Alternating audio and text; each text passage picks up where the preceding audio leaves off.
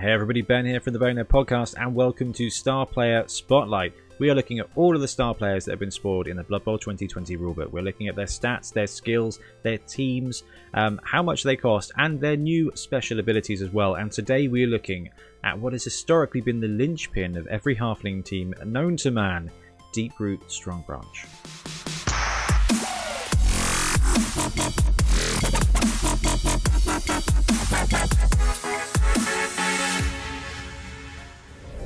And Deeproot can now play for teams other than halflings. Okay, so historically he has been the halfling star player.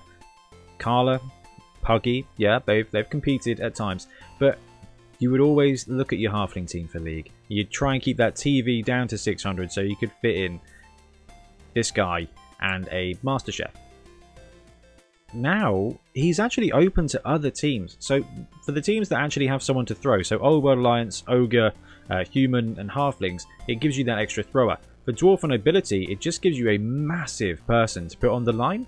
So, although it's probably not the most optimal thing, you now can take Deeproot in other rosters as a massive, massive murder piece. So, I don't think it's going to get taken that often by them, but it is still really cool to think, actually, he can play for other teams now, and as you guys will know, that means I get to brew up some really interesting rosters, because now we have the opportunity to say Deeproot Dwarves. So let's look at exactly what he is and what he does. So 280k makes him one of the most expensive star players out there. Not Morg level at 340, but really, really up there. He has dropped by 20k though. He used to be 300, so that's always something. He's always been a very expensive star player. He's always been worth it in the team. So, movement 2, he is a tree man. However, he does have the timber skill, or timber, alright, another typo there from me. Not as good as a lover 4+, but I'll take it. Strength 7. Strength 7 is just an incredible skill in its own. He is 3-die blocking everybody that is less than strength 4. So, everybody who's strength 3, so going up against a dwarf team, going up against anybody, he's just going to get 3-die blocks on his own. So that's massive. Edge 5+ is rubbish though. So as a tree, wherever you place him, he's going to move around at speed 2, but if you get marked by anybody, it's going to be a 5+ dodge roll, which is not going to be beneficial. However, when you've got strength 7 and, spoiler alert, block, and this bad boy, which is horrific, mighty blow +2, and whoever he's getting marked by, he's going to get destroyed. Passing 4+, which is very useful because he is oftentimes going to be throwing somebody, and in a halfling team he gives you that third thrower. In a human team or an ogre team or something, he's got that option as well. Armor 11+, which is just insane. So skills wise, he comes with block, strength 7 block, 3-die blocking. With that block skill, he's got loner 4+, which doesn't really matter when you are throwing that many dice, okay? 3 dice. You need to roll triple skulls for that to be bad. I feel like I've just challenged Nuffle to curse my dice there, but actually, he is reliable in that regard. Mighty Blow +2. We talked about it a lot. We said Mighty Blow +2. Oh, that's really good. That kind of counts as Claw plus Mighty Blow.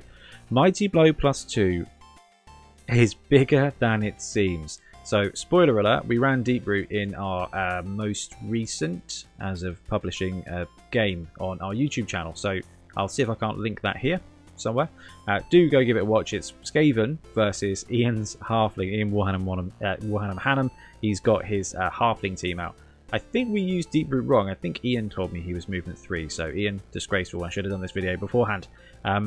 But Mighty Blow +2 is just monstrous, especially against Armor 7 Skaven. Because if you break an armor on a roll of an 8+ anyway, which means it's +2 to the injury roll, and I'm pretty sure he removed a few players throughout the course of the game. So Strength 7, Mighty Blow, 2 block. This is what I mean about some of those teams like Dwarves or something wanting to take him, because having this guy on your line of scrimmage, he is just gonna murder stuff.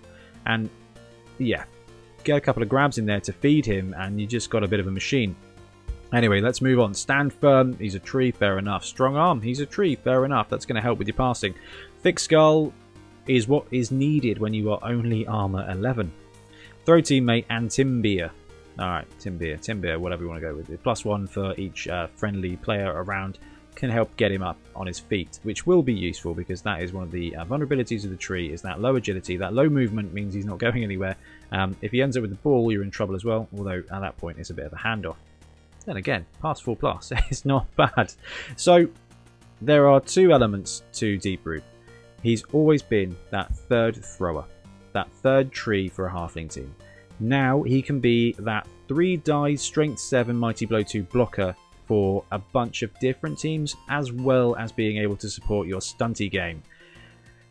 That makes him pretty jolly fearsome.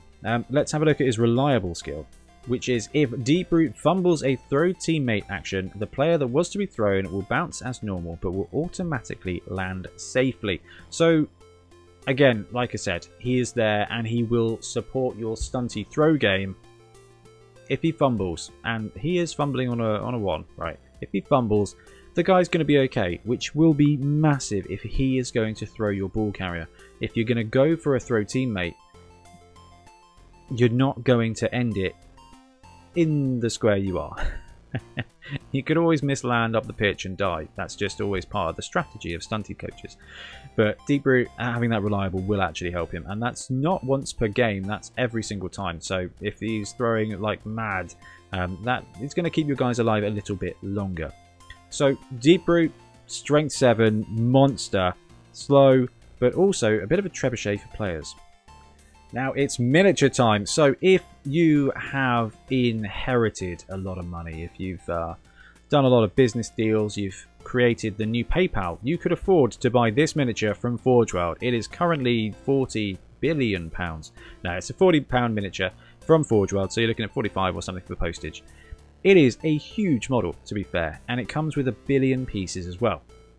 The paint job here makes it look less glamorous than it is in person. So Rick, one of our local players who now lives in France, so less local than he used to be, has got this model, and we were all really surprised at the club to see the size of it and just the detail. It is a really lovely model, and if you are a painter and you want a project, or you just want something to make something special, something to keep, then you can go this route for Forge World. But naturally, we've got a couple of alternatives for you. So you may not have heard of this company before. It's Windsor Chog, a UK-based company that do some of my favourite star player miniatures, and they have got an option of 2 different treemen.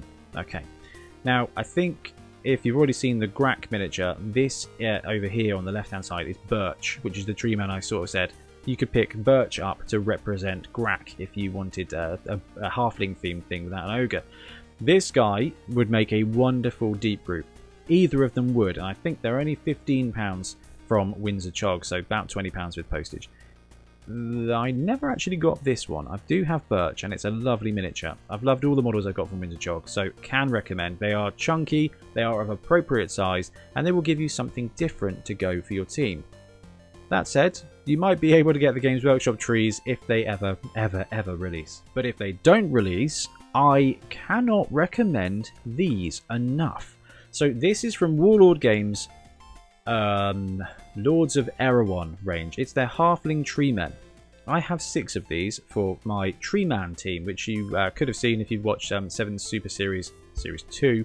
The Treeman team runs these. I've added some spikes and some OSL to make it look cool. But these are all absolutely blooming lovely models, and they are a ridiculous price. I think they are they're $17.50 now for 3 trees. So if you are running a halfling team and you don't have your trees yet, because Games Workshop haven't released them yet, come along Games Workshop, let's get this rolling.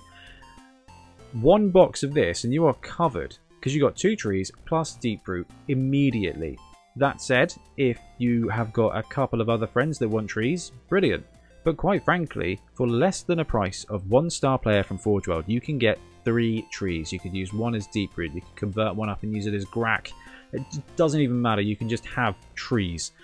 They are very cool models, they are very detailed, the size is perfect for Blood Bowl. I put mine on 40s because I'm a heretic, but they would fit on 32s I think. So Warlords, they are out of stock at the moment, which is a pain, but when they come back in stock, do grab them, because 3 trees and each individually really good looking models.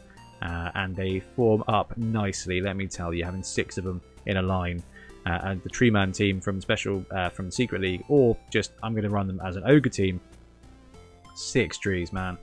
Isengard shakes.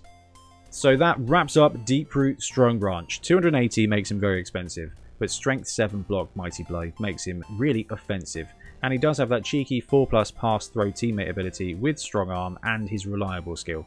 So whether you want a Trebuchet for halflings, or just someone to murder stuff on the line, Deeproot will get it done if you can afford him. So we've seen some other star players that may fill that role slightly better. I am a big believer in Grack and Crumbleberry over Deeproot now, but quite frankly, you can pick up those Winter Chog trees or the Warlords of Erewhon trees and just use one of those as Grack, and you get an extra halfling for 250 instead of 280. But Grack is not Strength 7, so this guy is terrifying.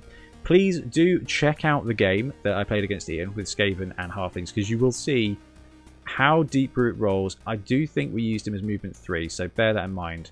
But I really don't think Deeproot did anything mobile. So I don't think I knocked him down, and I don't think he went for a massive walk, so I don't think it really affected the game at all. You will see Mighty Blow +2 being used, and you'll see a lot of throw teammate as well. So do check it out if you want to really see how Deeproot runs. Anyway, let me know in the comments below what you think of Deeproot in Blood Bowl 2020, and which star player you want us to cover next, because we are probably about halfway now, and I'm having a lot of fun. So I'm going to sign off, and I will see you guys soon. Thanks very much for watching.